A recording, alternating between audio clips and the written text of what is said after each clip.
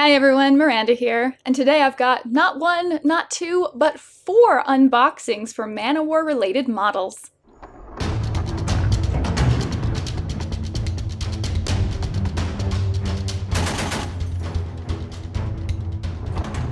Oh man, so finally Man O' War Christmas has arrived. Anybody who has been waiting for viable lists for Man O' War can rejoice knowing that there have been several releases. Right before Lock and Load, Privateer sent me the box set and a few other things for the Man O' War Theme Force. So that includes about 42 points worth of models. It comes with a full unit of 5 Man O' War demo corps. You've got Sergeant Dragos Dragatovich, the Commandant Atanis Arkanovich, and Standard. So he's actually weird. He's kind of a standalone standard unit without being attached to a unit. You also have a full unit of plastic battle mechanics, the Man O' War Suppression Tanker, so that's a new one, as well as a Greylord Forge Seer. Now, the idea is that you can get that box and combine it with the Khador starting set with Kozlov, and that will give you a full 35-point Theme Force list. So it's worth mentioning that there are some savings if you do buy the Theme Force set. The box set retails at $164.99, but on a retail comparison level, it has about $203 worth of models in it. So you save like $38 buying the box set over the units if it's going to be a bunch of stuff that you don't already have. But enough about that. Let's see how these models look. So we'll start off with the Man O' War Demo Corps. So personally, I own 2 units of the metal ones, and they are heavy.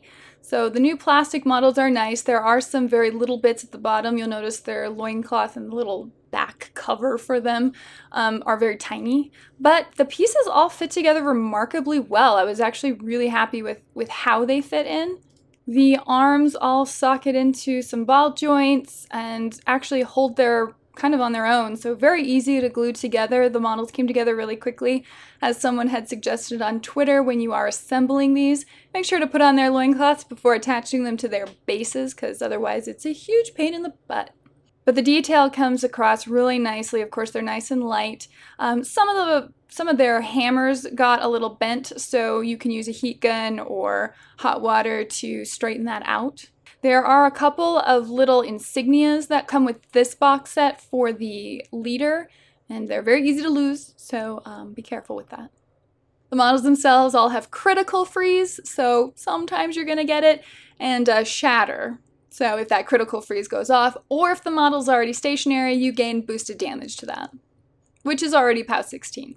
So there's a new command attachment, the only one, for the demo corps. He is Sergeant Dragos Dragatovich. He runs around with 2 ice malls, just slamming stuff up. Now, as a commander, he offers his unit granted vengeance, so if he dies, that goes away, and then tactics defensive line. So it does make the demo corps a little more resilient on the battlefield. Now, his model himself, he runs around again with 2 ice malls, POW 16. He is also tough, but still speed 4. It's nice to see Demo Corps getting a little love. I really enjoyed them in Mark II because they could hit twice, and you know, if you run up with 2 units of them, it is a lot to deal with. So them getting a sergeant that can give them vengeance and make them a little more defensible and prevent them from being able to get knocked down, for example, does make them a little more viable. So I'm glad that they're doing that. I always thought Demo Corps were really fun. Okay, so next up we've got, I believe, what are resin battle mechanics. They translated very well. They're identical as far as I can tell to their metal counterparts, but they came over perfectly well. You can see they're completely assembled, so all you do is glue them straight onto their base. This is after they have been based and primed, because I always do my basing first. They work great. I think I will probably paint them up to replace my normal battle mechanics unit. The nice thing too is in the Armored Core Theme Force, anytime a model is affected by the repair special rule, mechanics, you actually get to remove an additional damage point. So they're a little more useful. I'm glad that they're including it in the box just to remind you to include support with your lists. So the Man O' War tankers are a new set of models that Privateer is putting out. This box set includes the Man O' War Suppression Tanker, which is a very anti-infantry model. He stands quite a bit taller than regular Man O' War. He just looks like a big hulking dude in all this armor. It's a really cool looking model. Does require sub-assembly for the painting part of it, but you just attach 2 extra pieces. It's not that big a deal. The model himself is on a 50mm base, so he's kind of tromping around with warjacks. He himself also has bulldoze, which of course is very handy for getting where you need to go. He has 2 volley guns attached to his big shield arms. They are range 10, POW 10, and then he has a few special things he can do with them. One of them is volley fire, so it's just a covering fire template at POW 10, so again, that's anti-infantry. He also has a star attack called Full Blast, where you change your gun to a Spray 8 Power 14 weapon for that turn. And finally, he has a volley gun, which actually gives him boosted attack rolls against warrior models. So his whole design, again, is to be anti-infantry. The model himself boasts armor 17 with +2 from his shield arms, so running around at armor 19 with 8 hitboxes, it's not so bad. And if the models do make it past all of that fire, he can hit you on the head with the shields, POW 12, range 1/2 of an inch. So these guys are interesting. Kommandant, Atanas, Arkanovich, and Standard. They have battle plans. One is Heroic Call, which is range 5, and you can give a unit tough. Again, Man-O-War units. The other is Relentless Tide, so you can give Relentless Charge for 1 turn to a Man-O-War unit, which is basically getting Pathfinder. And then the last one is Unstoppable Fury, where the Man-O-War unit gains retaliatory strikes. So, you know, if you get hit, they get to hit you back, which is pretty awesome. Of course, they're repairable. Their command range is 10, but with the standard bear, it goes up to 12. They're also tacticians, so while in this model's command range, which could be 10 or 12 inches, Man-O-War models can ignore other friendly Man-O-War units when determining line of sight. They can also advance through other models if they have enough movement. Now, having enough movement might be a little tricky, but it's still pretty cool. And then finally, you've got the Greylord Forge Seer, which is another support offensive hybrid model. It can empower and remove disruption from warjacks. It can also put freezer on a friendly unit. So an enemy model ending within 2 inches of a unit or model affected by that will become stationary. So you're taking better advantage of, I guess, the cold options. And then the standard Hoarfrost, range 8, power 14 attack. And of course, Greylord Forge Seers, since they're running around in Man-O-War armor, are repairable. Alright, next up we've got the Man-O-War Strike Tanker. The Strike Tanker is the same, almost identical model as the Suppression Tanker, except you'll see he has got a gigantic gun on the top. So just from reading the stat card, I really like the Strike Tanker. He seems super, super aggressive. He's got this big slug gun, which is range 12, POW 8, armor piercing, and dual attack, so he can also melee and do his regular shot. The slug gun, like I said, is armor piercing. It also has grievous wounds, so you can't heal after being hit by it. And it's a siege weapon, so it gains an additional damage die against huge base models. So it is designed to go after battle engines and colossals and battle engine casters. So it's a dangerous one to have on the field. Of course, it's base armor 17 plus 2 from the shield arms, so running around at armor 19, 50mm base, speed 4. It's not getting there fast, but it is going to be a hard hitter, especially against those really heavy, huge base models that your opponent brings. And he's only 5 points. All right, and next up is the Man-O-War Bombardier Officer. So we've gotten 2 officers released in this new wave. Way back when, the Man-O-War Shock Troopers were, of course, the first to get the Man-O-War Officer for them specifically, but now we've got Sergeant Dragos Dragatovich, and now the generic Bombardier Man-O-War Officer.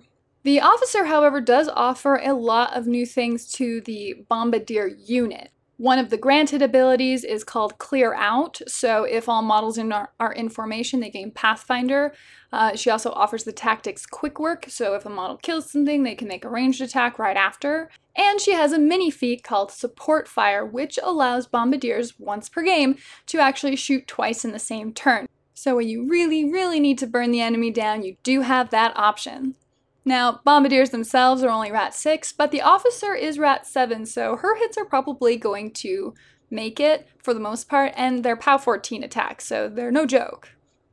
And then she has the same stuff as all the Bombardiers, arcing fire and critical shred. So if you critical on your attack roll with the weapon, you can make an additional melee attack. Okay, now for the one I know everyone's really excited about. We have Kommandant Sorscha Kratikoff, or Sorscha 3. This model comes as a resin metal hybrid piece. She is slightly smaller than a standard Man-O-War because, you know, she's just not as big as the dudes in Man-O-War armor as it happens. She also maintains her scythe hammer, the Frost Fang. In addition, she has a range 12 POW 13 cannon. That's an AoE 3. She's Rat 6, so, you know, not amazing there. She's still going to be more of a melee beast at Mat 7. And here's what the piece looks like completely assembled. You can see plenty of detail. You can still tell it's Sorscha in there with her iconic bob and, of course, her Frost Fang. And she is going to look fantastic running across the battlefield with Beast 09. A nice thing also is that her Frost Fang has been upgraded to just have freeze instead of critical freeze. So if she hits you at all, you are stationary, unless you're immune to cold. She herself is repairable as a Man-O-War model. She also has a passive ability called Storm's Embrace, so everyone within her command range of 9 is going to gain concealment just passively. So you don't really need to have Fog of War up anymore, you just get it, and it's only benefiting your models. You don't have to worry about dealing with it with enemies around. Frostfang also now has critical smite, so if she hits you hard enough or crits with it, she can toss you. And she's super strong now at strength 9 in that Man-O-War suit. She has 4 spells on her list, 2 of which we are plenty familiar with. The first one is Iron Flesh, which gives you +2 armor and immunity to blast damage. The second one is Wind Rush, so the model can make a full advance and gains +2 defense until the end of the round. Sorscha is only base defense 12, so she's probably going to be using that pretty often. Then she's got a cost 3 spell called Winter's Wrath. So it's range 8, POW 14, AoE 3. Models that are hit become stationary, which is nice. And then, of course, the power 14 damage may well just kill you anyway. But it's probably really good for going up against War Beasts and Warjacks. Then she has a new spell called Stoke the Fires. It costs 1 and it's range 6. It gives a friendly Warjack +2 speed and countercharge. So just remember, we're talking about a Man-O-War list here, where the Warjacks are usually moving faster than the Man-O-War. If you're putting the Man-O-War in strategic positions and guarding them with Warjacks, then countercharge is going to be kind of a big deal. Then you have Sorscha's feat, called Dead of Winter. For the feat, you place D3 +3, so anywhere from 4 to 6, 3-inch AoE cloud effects anywhere within her control area. Any model that is not immune to cold entering or ending its activation within any of those AoEs suffers 1 point of damage. The 1 point of damage seems more just to deter general enemy infantry, but I suspect that it's mostly going to get used for the cloud effect version, or the cloud effect side of it, so that you're blocking line of sight from your enemy after you've maybe just extended yourself a bit. So that is my unboxing of all these beautiful new models. Thank you, Privateer, for sending them to me to unbox. I hope you guys enjoyed it. Let me know what you think about this in the comments. Are you interested in the Man-O-War Theme Force box set? Have you been waiting all this time like I have for a good Man-O-War Theme Force? I know I'm looking forward to trying these out on the table. What about you guys? And Sorscha 3, she does look pretty cool. We'll see you guys next time. Bye!